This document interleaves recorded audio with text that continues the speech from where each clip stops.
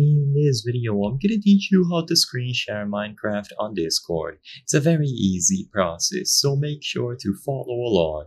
If you are playing Minecraft and you would like to screen share it with your friends on Discord, either on a private call or on a server, you will be able to follow the steps in this video to do this. This will also work with any other game, and you can choose to share the entirety of your screen, so anything that is being used or done or played on your monitor, or you can choose to share only a specific window, for example Minecraft.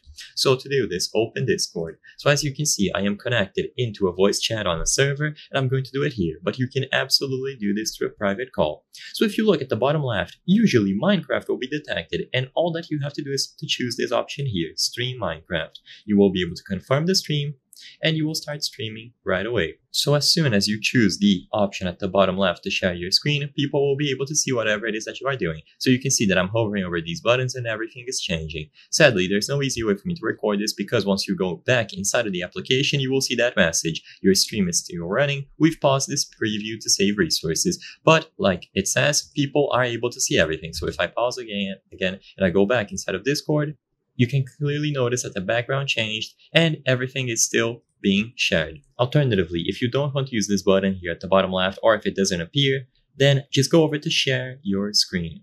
Once you choose this option, you will now be able to share specific applications. So you can choose Minecraft from the list, or you can choose to share the entirety of your screen.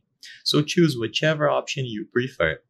Regardless of how you choose to do this, the screen will be shared and people will be able to watch your gameplay. And like I said before, this will work with Minecraft or any other game that you are playing on your PC.